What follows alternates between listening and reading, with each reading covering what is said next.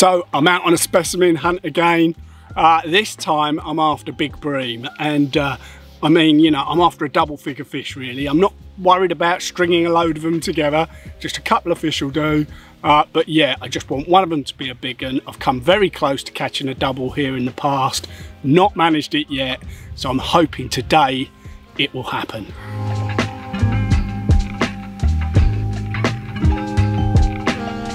So the rods are out, but they're on a baited patch. Let's go through some of the bits and pieces that I've got in my bucket that I'm spotting out into the lake.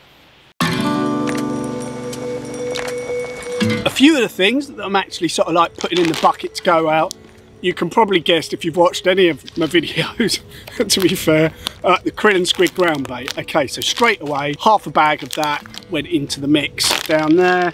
Krill feed pellets, those went in, half a bag of those as well. A whole tin of the krill hemp as well, that went in. And just a bit of the bait boost diluted with water went into the mix as well. On arrival, straight away, 10 large spombs on the spot of that. I then put the rods out and nothing really happened. It's a very bright day. I'm not really expecting much to happen till about 4 o'clock, and hopefully we'll get that double figure fish for after. It is a very bright day. I'm not sure whether, you know, we might have to wait till dusk. It feels like that probably is what's going to happen, but that's fine. I've got all evening if I need to, and yeah, let's just pray that that big one comes along.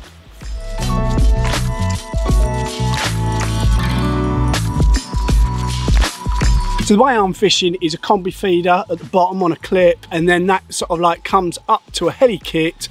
Off the heli kit, I've just got a tiny little rig, small size 14 hook I think it is, and that's got a few maggots on it. The mix that I've put in the bucket, I just have to press the feeder in, look, and that loads up really nicely. I should have said there are a few maggots in the mix as well, because that is what I'm fishing on the hook. And yeah, the main thing is just to fish those out. I'm literally 2 on a patch, fishing as accurately as I can using the wrapping sticks. I'm only about 7.5 wraps out, and that's quite often how I approach my tench fishing and my bream fishing. Just, you know, really nice and accurate on a spot, and yeah, hopefully that big old double will come along.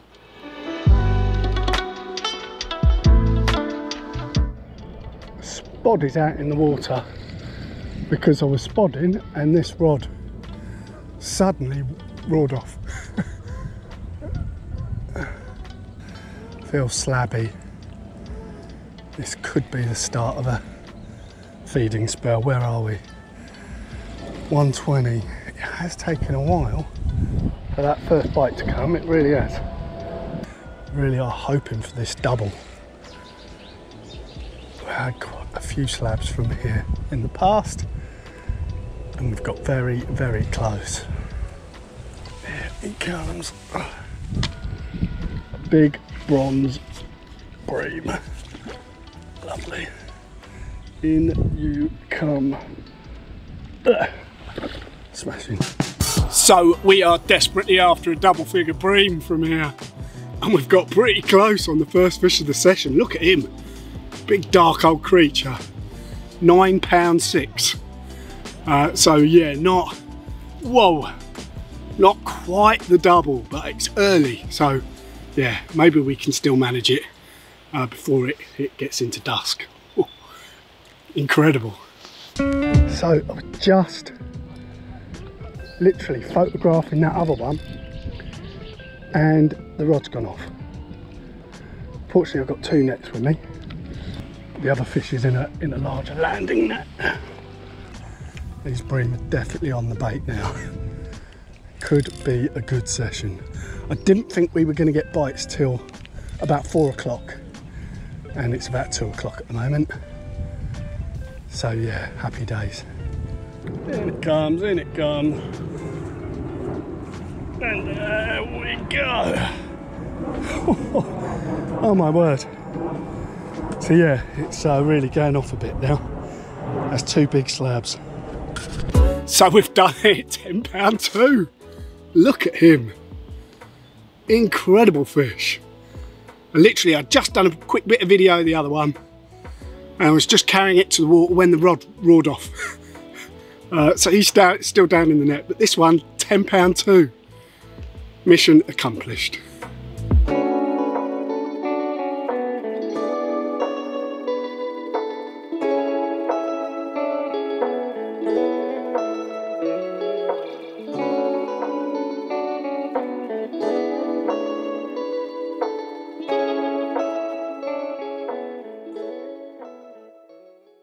Well, what on earth do you make of that?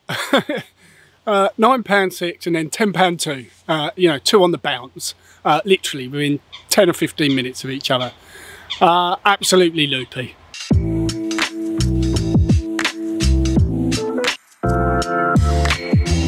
What I have found a few times is that if things have gone quiet, like really quiet, and it doesn't feel like it's happening, then do something. And quite often I find literally just one spot, 1 or 2, just to activate the swim. And that's exactly what happened on that first fish. You know, it had gone quiet. I just put 1 spot out. I decided then to put a second one out, and the second one had just hit the water and the rod went off. And I had to hit it and leave the spot out in the lake. Fortunately, it didn't drift into the trees, but yeah, it was a classic case of nothing was really happening, so I decided just to try and activate the swim with a spot or 2 of bait.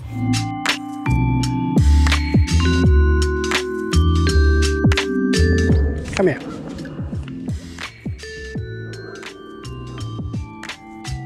There we are. So we are, just netted this one. Another lovely bream, but it's not as big as the others. I reckon it must be about 6 or 7 pound. I think we'll just get this one straight back.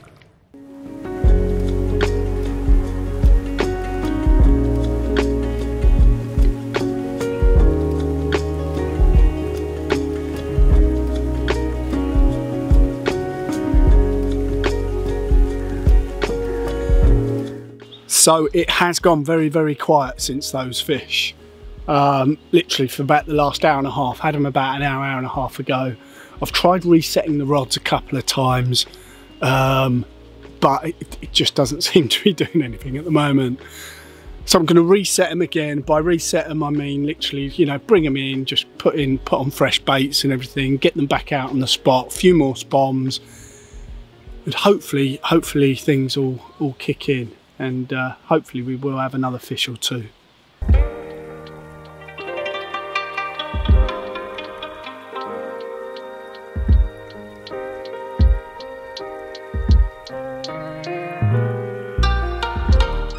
As you can probably see, I've got my hoodie on. It's about 4:30. As soon as that sun goes in, which it has, it's moved around and it's gone in this particular spot. It's still quite cold. Whoop. Go on, go on, go on, go on. That would have been nice, wouldn't it? Hopefully that's a liner. You know, if you, with a lot of these, when I'm bream fishing quite often, I'll find the liners will come before you actually get a take. So that is a good sign. Maybe I have got a few fish on the bait. I've actually just added more hemp into the mix. So yeah, more of the krill hemp. I've chucked sort of like more of that in, just to try and switch things up a bit. If it's not happening, I just mess around with maybe what I've got in the mix. What I have got some of the crushed hemp as well with me. If it's really not happening, I'm going to add some of that to the mix as well, and yeah, just try and see if I can switch up the bait a bit and try and make something happen.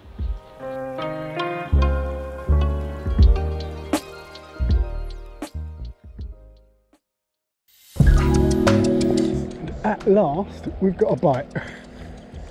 That has taken ages. I had to be really, really patient. I decided to resist the temptation to put more bait out. Absolutely superb. Sun is shining. And yeah, it's funny, I put that more hemp in. I did say I've put a little bit more hemp in. I wonder if that's what made it happen. do think, you know, if it's not happening, then it is worth making some changes. Just something, you know. Just don't keep doing what you're doing. It's coming in slowly, very slowly, this one. And I think, quietly, I think this could be the best of the bunch. I mean, it feels big. Come on.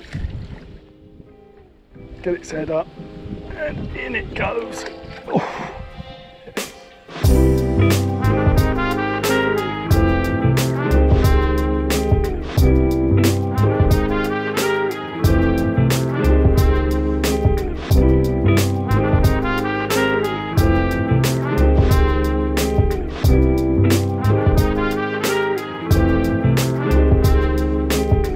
So unbelievably, we have got a bigger one.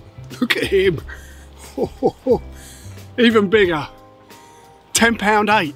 So 10.5 £, this one. Proper clonker. I've had to wait a long time for that bite. So to be honest, it's Friday night, and I think I'm gonna make my way home. Absolutely chuffed. Not only did we get one double, we got two.